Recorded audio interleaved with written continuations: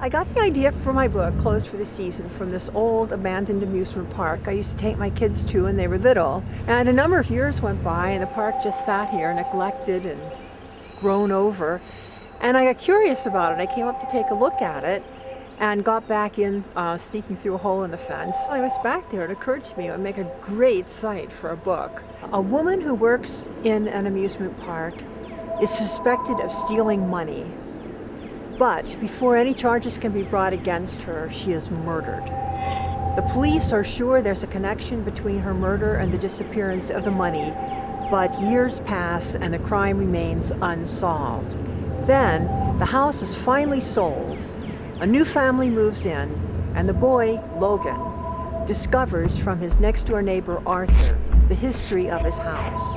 It creeps him out to realize a woman has actually been murdered in the very house he's living in.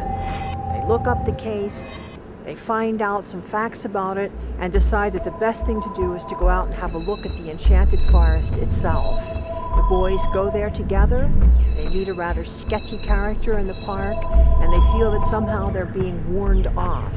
But this doesn't stop them. They're absolutely determined to get to the bottom of Mrs. Donaldson's murder and the disappearance of the money.